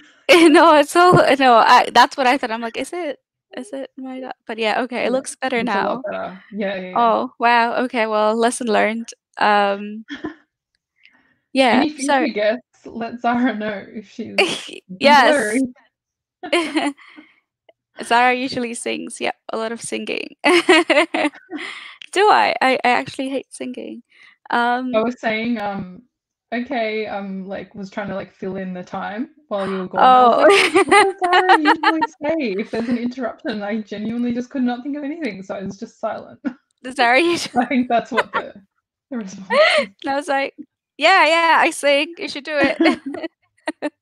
um, yeah, no, you're right. There is still a lot of guilt attached to it. There's a lot of trauma. There's a lot of self-blame. There is still, especially when you've newly left and you're like, oh, this didn't work out for me. Maybe I should have just stayed in Islam. And I think just bringing yourself back to it. Um, and you've usually like we have questions in 5 minutes. I just wanted to kind of bring this up. So I guess, given that whole journey with your family, you're now in good contact with them. You have a positive relationship, or it's building up to be. Tell us a little bit more about that. Yeah, so it got to a point, I think it was about a year ago that there was just sort of this intermittent contact. So I still had my walls pretty firmly in Mhm, place. And my mum was constantly inviting me over and saying, hey, your uncle's coming this weekend, or this person's coming. Why don't you join us for dinner or whatever? And I just thought, oh, she has no idea what my reservations are. Like, we just need to have an honest conversation about what my mhm, concerns are, what I'm afraid of mhm, about this relationship. And so I called her up and I said, look, I'm an atheist. I feel like mhm, you know that. I mhm. have tried to say that to you in the And when was past. that? I think about a year ago. Uh-huh. And yeah, so I sort of just said it bluntly and was like, I'm really concerned that you only want to continue this relationship because you've been thinking I'm still Muslim all of this time, or that you thought that there's the potential for that going forward, and you're just trying to keep contact so that you have an avenue to continue influencing me down this path. So Mhm, I just want to assert that this is what my beliefs are, and I really don't see that changing mhm, anytime soon. Is that a reality that you can mhm, see us conducting a relationship within? And she said, yeah, like we've known forever. Like, and I said, does my dad know? Because he's the one that I was most concerned about the entire time. Because even though we're all Salafis, he's the Salafi OG. Like he was really, really intense about it all. So and he's the one that actually he has. So there's a particular belief within Islam that a person who doesn't pray is also an apostate. So you can't be a Muslim without praying. And so you have to treat them as though they've left Islam. And he genuinely did shun this person because he thought, like, I can't be around them. Like, that's to the level that he was practicing it. And obviously, like, the death penalty doesn't come into it in that situation because the guy wasn't saying he was an apostate. He was just not praying. And so in my mind, I thought, oh, look, he could do anything. I don't know what he believes. And so I said to her, like, does he know? And then she said, yeah, he's known. We've talked about it, and I've tried to sort of bring it up in conversation as sort of easily as I can and ease him into that sort of that reality. And I said, well, tell me exactly what he said, because I don't believe that could be true. Like, that's just not the man that I knew. And so I was just sort of asking her questions like that, sort of just being like, letting her know, look, I'm really afraid of that there's two realities at play here and that we're not on the same page. And I'm not going to be able to let my walls down until you know where I'm at and I know where you're at. So let's just, have this frank conversation. And by the end of it, like, she really reassured me of a lot of the things that I'd had, like, hidden or like sort of underlying doubts about. And then I think we were like on much better terms after that.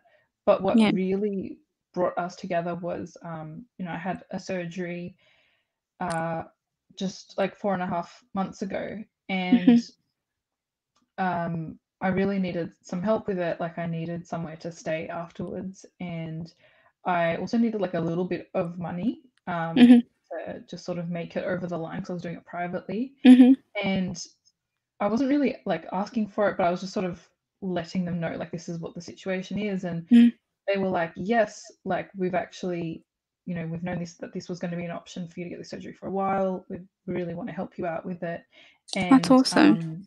like, we're happy to obviously open up our homes and nurse you back to health, sort of thing. And I think that was like really symbolic for me. I think that was the moment that the rest of my doubts sort of disappeared, because it's really symbolic when your family is like willing to like, it's weird that Support. it's like financially supporting something that's part of my new life was really meaningful to me, because my dad has always said that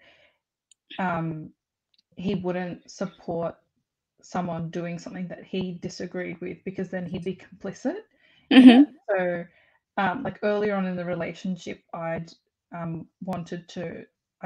moved, and I was just telling them in passing, and my mum said, oh, look, your dad's really conflicted. He wants to help you move, but because he doesn't agree with you living outside of the home, he feels like he's going to be complicit in that sin. So he can't help you. So that was something that was real progress for him particularly. And I knew how much that meant that he was willing to support me. And were you surprised? Yeah, I was blown away. Like, I just couldn't. I think, like, you make a lot of assumptions in your own mind, based on your worst fears, and wanting to protect yourself from further upheaval. And Can I just give people a background on our first disagreement about families? Oh, yeah. Yeah, so there was a time we were in a group chat and we were talking about conditional love from families with apostates. And I'm like, yeah, I agree there is a conditional love there, but I still think that, because I've had a positive experience, and just like Omayma, I had to go away for a bit and find myself. But then I came back, and there is a lot of emotional guilt still to it. There are a lot of actions I don't accept they do, and they don't accept I do, but we just sweep it under the rug. So at the time, Umayma and I were talking about this, and I was like, I think that maybe in the future there's always a room for negotiation with your family, and that eventually, they will value you because you've been a big part of their lives.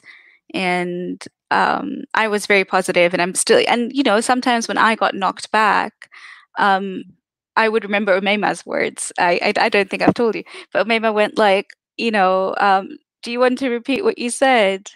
But it was around, I know so the sentiments that we discussed. yeah. So it was around like, it's like I would not like I don't want a relationship with them if they're going to be toxic and conditional.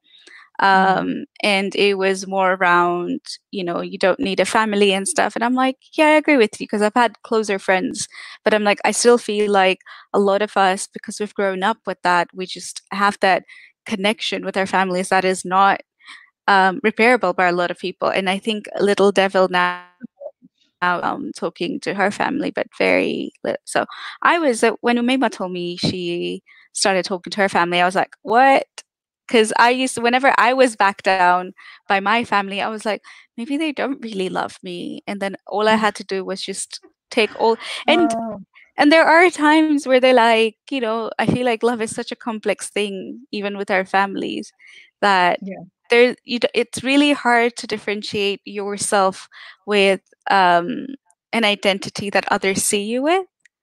Mm, So I feel like if I'm talking to my family, I can't just talk to them as them being my family, but I also know that they're Muslims. So there's some things I can't tell them, or there's some things that will upset them, and that, it's so hard sometimes for me to not be this person that I am because I'm so passionate about these topics. So whenever mm, things like, the protests in London come up, or anything that is remotely political or personal as well, or like, when we were playing a quiz and they put some old music on or some old movies, and I'm like, by the way, guys, the first time I heard music was when I was 12. So, like, people are still surprised, and that is such a me part. It's really hard to like just keep quiet at it. So there are mm, things like that that I just cannot separate. yeah. And when I talk to my family, and when they talk about my niece, let's say passing a grade or something, and they say mashallah, and I'm like, mashallah, may Allah help her succeed. And I'm like, mm-hmm. Yeah. I think she was just really smart, or Yeah. like, I like it's all her, and it's so hard sometimes. But I just have to like bite my tongue and go like, you have good intentions. That's all that matters. But then it kind of hurts me to see that not enough praise is going out there to the person actually doing the work. Mm, So I figure like that was our, I wouldn't say clash, but that was our differences, and I was like. And there was a lot for me to think about as well, because I also held my family to a standard where they will always accept my activism, even if I blaspheme. And the reality is that they have their reservations about it, mm, just like I do about what they do. So yeah. I guess I'm really glad to see that, that there are still ex-Muslims who champion for that relationship, and that I Mm, hope, and I know that won't be the case with a lot of ex-Muslims, um, but I do hope that people are eventually able to um, find like fill that void up, because there's always a void that your family doesn't care, and I did that with a lot of my friends. So find really mm, good friends, yeah. part of the ex-Muslim community as well, where I met Ubayma. Um, and I was like, "Oh, I think the first time was like I invited you over to my house." Yeah. Well, I I, think we I, connected through Faithless Hijabi. yeah, and I was like, "Oh, do you just want to come over?" Yeah, it's like A to Z. It was I'm like, "You're." sleepover. I was like, "You're the ex-Muslim and you're a woman. Amazing." I was just like, "Just come Come over." over to my bed. I'm like, "I have drinks." Yeah, there's a lot of trust, but as you've said, you've pointed out, like there's a lot of trauma bonding that Yeah, goes on, and I just feel like, we were sitting there like just doing our makeup that afternoon and just sharing such intimate details about our I lives, know. but And then we feeling went out totally drinking. accepted. Yeah. And it's a really, yeah, very unique relationship. Yeah, Um, I definitely felt a lot safer yeah, for some reason. I felt like home. So when I talk yeah. to ex-Muslim women, I feel like I'm at home. Yeah, Um, and we can, like, as you've said, like you came from a completely different background, but there's like of Islam, but there's something just so like you just connect on a mhm. spiritual level.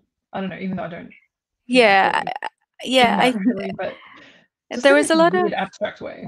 yeah, and I really like it. And it was just like for me, it was more like this is my shelter, this is my home. Mm. And when I met, and every time when I meet ex-Muslims, and I've done this, like right now, I've had a bit of tears. But every time I speak to ex-Muslims on the life after Islam, I'm always really teary because I'm like, oh my God, look at you, so brave. Oh, Um, very nice. yeah, I know, and I'm just like, I still remember that night, and we went out, and I know where we went as well. Um, but we were just chilling, and then Yeah, and I think you also slept over as well. yeah. Yeah, yeah, and that was the first time we met. That was a it's also how I recruit for Faithless Hijabi as Yeah, well. I was like, I'm gonna take you out for drinks so I know who you are.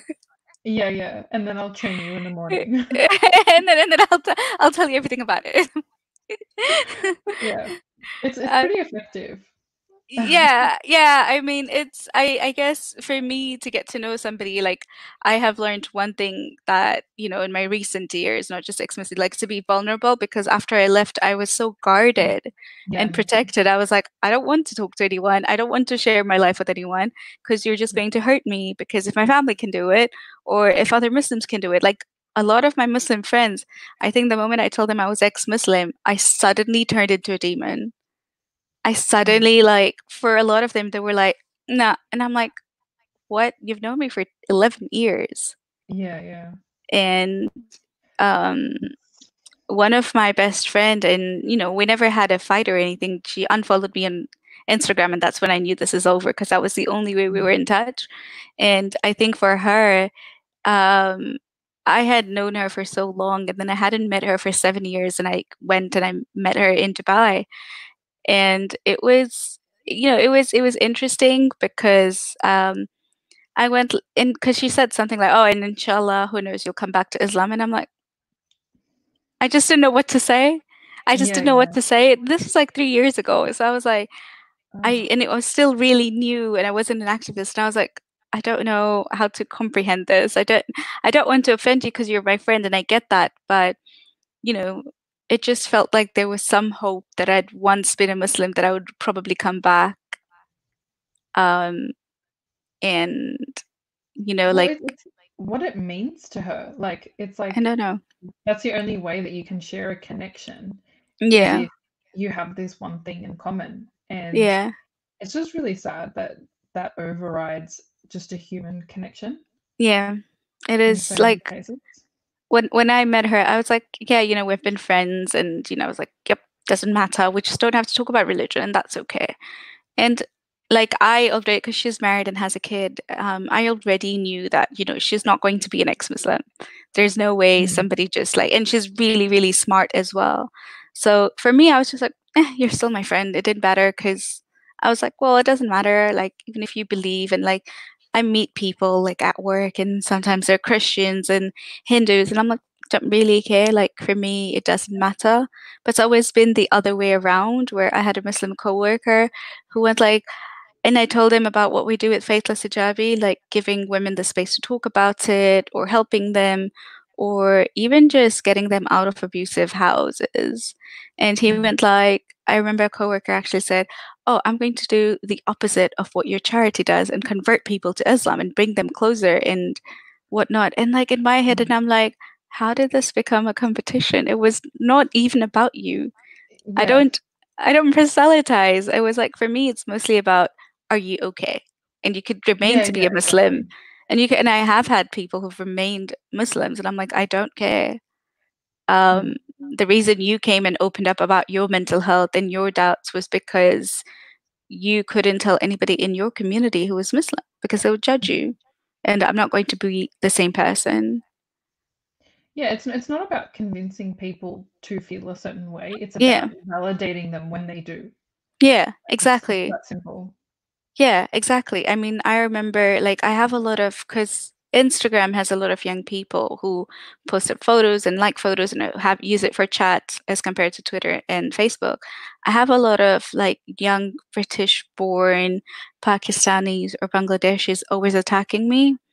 And Mm. then I would just ask them a question and I'm like, have you read your books? And they're like, yeah, I have. And I'm like, what do you think about this? And then they were like, they didn't have they didn't know what to say. Or, Mm. you know, I felt like I cornered them with a lot of facts. And I'm like, you know what? I'm going to give you your space for 3 months. How about you think about it and then let's talk about it later? And I'm happy if we disagree, but it would be nice to see how two people can disagree on similar experiences or seeing the same story. And Mm. I think that was taken in better than like me saying you're wrong and that you Yeah, should yeah, be yeah. us. Interesting with it. Um, Mm. I like if they come out, fine. If they don't come out, that's okay too. Yeah. But I guess without delaying it, there were a few questions for you. And I hope we can, yeah, okay, cool. Um, there was somebody praising Jesus here, and he wanted you to know that Jesus loves you. Um, God, Jesus. yeah. Um, somebody has a few comments when we're talking about hijab. Hijab is modesty culture men telling women to cover up so their property is safe and clean to consume for them. Um, I agree with and that.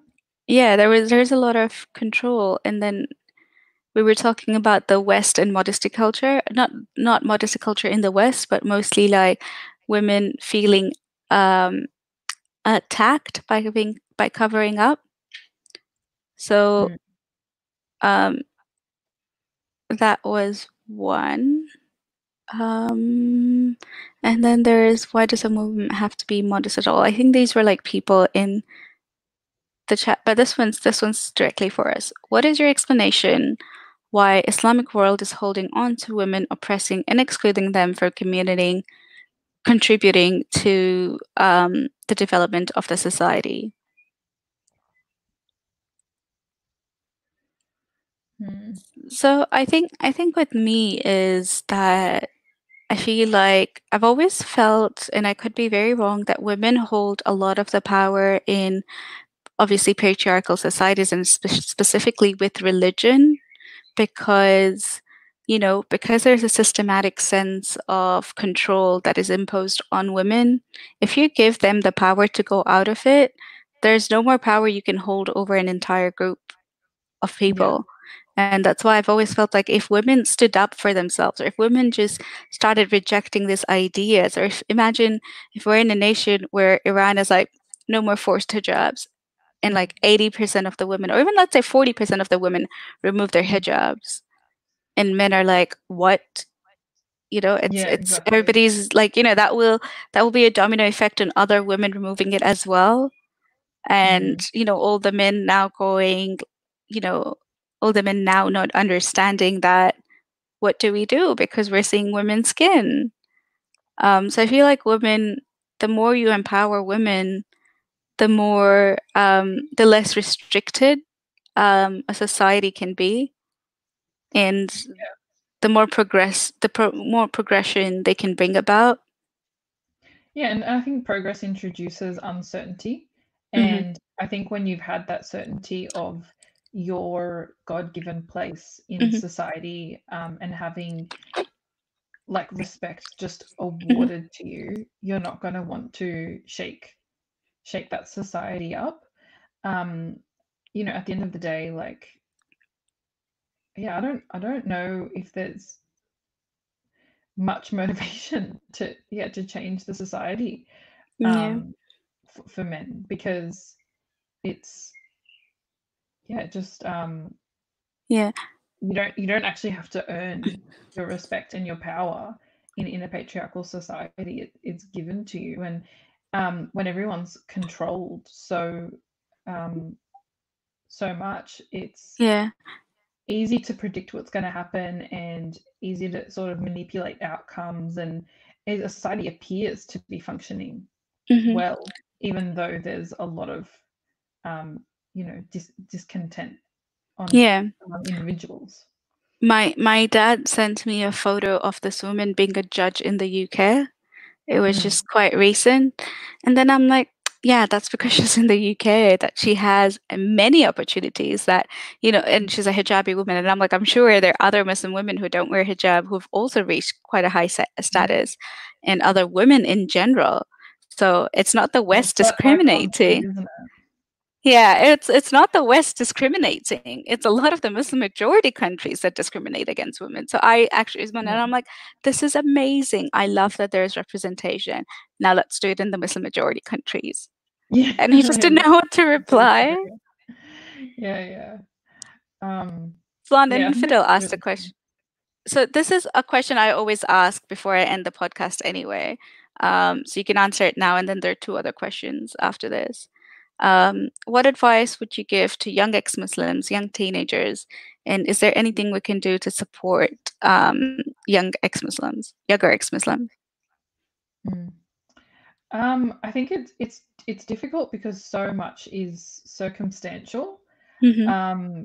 But I think for me, my advice is to value yourself and your life and your priorities above everything else, and try and accept the fact that to reclaim your freedoms, you might have to be selfish for a short amount of time. And I think for Muslims who are raised, especially within, like, it's compounded within certain cultures, but as you've said, Mm-hmm.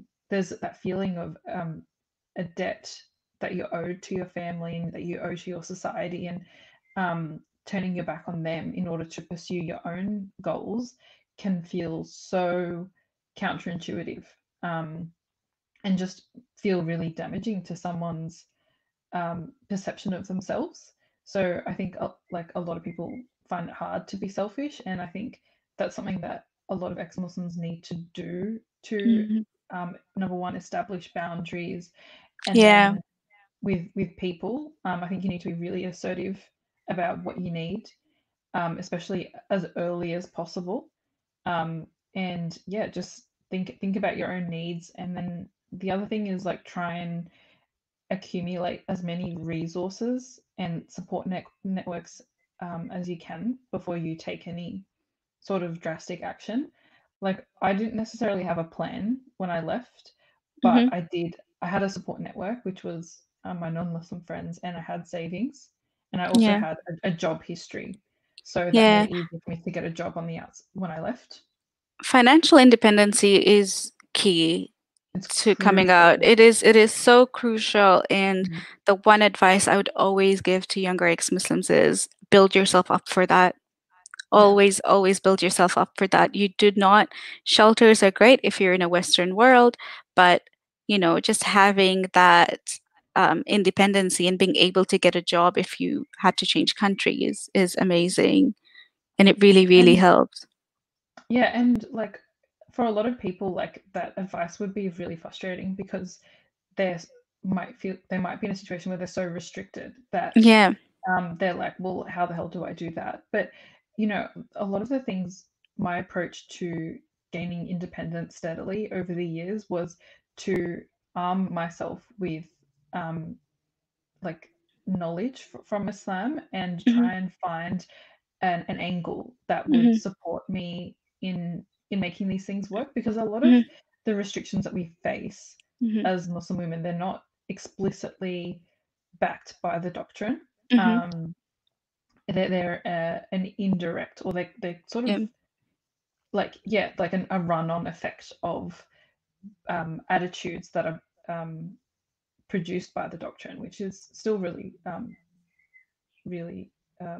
still a really big issue. But there is ways of, you can find certain sheikhs or certain sources that will help you Yeah. argue your case to family, and try and find angles, if you can, Yeah. to support it, and try and come at it from an Islamic perspective, if you if you If you need to, have or to, you could. it's Yeah. what I did for my eyebrow piercing. I got it when I was a Mm. hijabi when I was 17 and I was still wearing a scarf. And you know, when I showed it to my family, they're like, you know, is it haram? And I'm like, I actually checked the scholars thing, and they said if earrings are permitted, this is too, provided you're not doing it to the intention to be attractive. And I'm like, yep. Well, I know my intention, and I'm telling you, it's not Yeah, great. and I was like, and I wear a hijab, so I can always cover it if I wanted to. But I remember when I went to Iran, you know, and like I used to wear a hijab, and it would show sometimes because I'm not going to cover my face, and it was right here. I think you had seen it because I removed it last year. And you know, some of them would go like, "Oh my God, this is so pretty," because they couldn't do it in Iran. And then some of them would go like, "It's haram," and I'm like, "No, it's not." It's absolutely not. Yeah. Yeah, and I It's was like, like, sorry, go ahead. "No, go for it." No, that was it. Yeah, like with getting a job, for example, like the thing that was standing in my way, like there's a number of things. Like obviously you're having to interact with the opposite gender. There's the Yeah, issue of the uniform. Like if it's yeah, modest enough, there's the issue of selling products that are haram. So like one of the issues that I faced was like tobacco, mm-hmm. or if you're working like selling people alcohol, obviously depending on how conservative your family is dependent on whether that's a Yeah, concern for them. But also like selling pork and that sort of thing can be an issue. Um, and then also like whether you miss prayer. So like these were all things that I had to mm-hmm. sort of reassure my dad Yeah, about. But so I guess, and then also the fact, I guess the overarching thing that reason that he didn't want me to get a job was because in Assam with the guardianship system, a man is meant to maintain his the women that yeah, yeah, that sort of, I guess, answer to him. And he felt like, you know, we were subverting, I guess, that structure, mm-hmm. and that in some ways that I guess he felt like I was challenging his role Yeah, in being the financial provider. And so I just had to sort of find a way of explaining it that actually this was about me um, reaching my goals and sort of, I guess, pursuing like personal growth mm-hmm. and development, and it had nothing to do with the money. It was just about, um, yeah, like challenging myself and Yeah, uh, expanding my skill set. And like, so everyone's going to be different with yeah, how they approach it. But then, you know, he was like, well, what area of retail are you going to work in? So then we found a space where I wasn't going to be selling anything that was yeah, haram. So it's just going through point by point, like what yeah, the problems are and trying to refute them from mm-hmm. an Islamic perspective. But yeah, I Yeah, think the key thing is, as you pointed, get a support network, get financial independence, yeah, and set boundaries for yourself. yeah. So We have fascinating. two more questions before we end.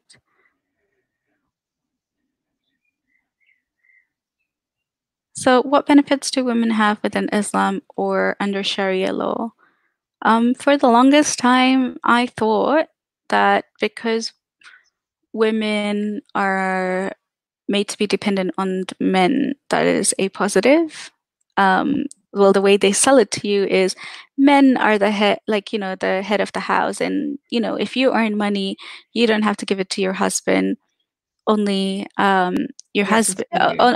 only your husband has to pay for the house. You don't have to do it. Exactly. So I guess under like if you don't think about it too closely, it's all about um, you know, men controlling women or the society controlling women. And my mother used to enforce that for me. She's like, why are you even studying? Like this was when I was Mm, 19 and I was going to do my master's. And she's like, why are you even studying? You're going to stay home and take care of the kids anyway. And I was like, watch yeah. me. But this came from women as well. Oh, Um, absolutely. a lot of it was like, this is what your role is in the family. What I guess what would you say are the benefits of women in Islam under Sharia? I think like some people um, function quite well with conformity. Mm-hmm. You know, we're all different. Not everyone wants independence. Not Yeah. everyone wants to be like have the steering wheel for their own Mm-hmm. life. And so if you're one of those people, like I think they're called like even not Islamic, but like the trad wives, Mm-hmm. like there are people that choose to be submissive and choose to, I guess, live a life where Mhm. they're completely dependent on someone else, and that's something that they find, what's the word? Some sort of benefit in. So I guess for them, of course, I would never condone it because it's forced. And Mhm. the way that it exists within Islam is that women don't have the choice to do anything but that. Yeah. But I guess that's a selective benefit, and maybe that you don't have to engage in jihad, so you never have to go Mhm. to battle. Yeah. They're the But only things I yeah. can think of. Yeah, I guess that is but you are there to serve the men who go to jihad. Well, You should really watch that TV show Caliphate. okay. Yeah. Yeah. Where is that? What's that on? Like Netflix. Netflix? Okay, Yeah, cool. because I in that TV show I also did a review for it for like half an hour, a live review, where I was Oh, like the women wanted to do it and they were treated as property. That was evident from like episode 1. The mhm. way they're like, well, if you die, you'll be married off to another jihadi, or like, you know, well, at least if she dies, she can be my wife, or like, um, it's yeah, like ISIS was sold to other women as like paradise. Can Yes. Islam be reformed like Christianity? If yes, which doctrine of Islam do you think will be the hardest to reform? I think Salafi.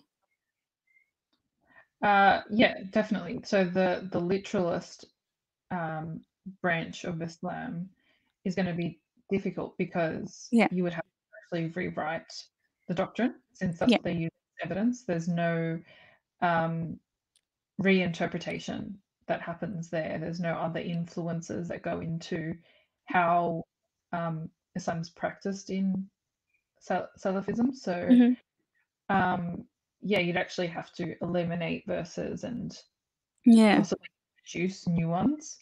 Um, I don't know how that would work since, There's so like, many different interpretations of that as well. And people would not agree on like what other people think what child marriage is. They don't necessarily agree that it is child marriage. Like yeah. rules like that, like those hard coded things that are clearly wrong for many people, some people will still justify it because then they would have to admit that Muhammad was wrong. Yeah, and I think it's just not comparable to Christianity because they have a central authority that can sanction changes, and they can say like like the authorities in Christianity are considered divine enough to make these Hmm. decisions on behalf of God, like they're acting on God's will, Yeah. and so anyone that follows these changes or implements these changes has absolutely no worries about what the effects of that are going to be because they know that someone Hmm. else is taking responsibility for that. The same can't be said for Islam, where everyone's super like you're on your own. It's up to you to find the correct Yeah. interpretation. It's up to you to worship as much as you see fit and to stay as true as you see fit, like of the Yeah. doctrine. So I think the fact that it's so individual Yeah. um, while being tribalistic at the same time, so it's very weird, um, very weird phenomena. But Yeah. I don't have much hope for it because I think No. Salafism is the root that keeps it fixed on the doctrine, and Salafism rejects any form of innovation. So it just, I don't know. I think Salafism is always going to be around, and we've seen throughout history Yeah. that liberal interpretations of Islam have come through, and even like culturally, like in Egypt and like every Muslim majority country, there's stages where the majority of the population aren't religious at all and they're just culturally Muslim. Hmm. But then another wave will come through to bring Salafism back or some sort of hardcore interpretation. So I don't think so. Yeah. I mean, I don't believe in reformation as well. But with that, we will end this here, and Umayma will be joining us on um our feminism series, which we're still deciding will be about a 3-part series, answering a lot of your not questions and not just answering stuff, but also like addressing different points of views with somebody else. And we're just going to have a 3-women panel on feminism. And let us know if you have any questions for Omayma. You can find her on Twitter. And I don't think you use Facebook, do you?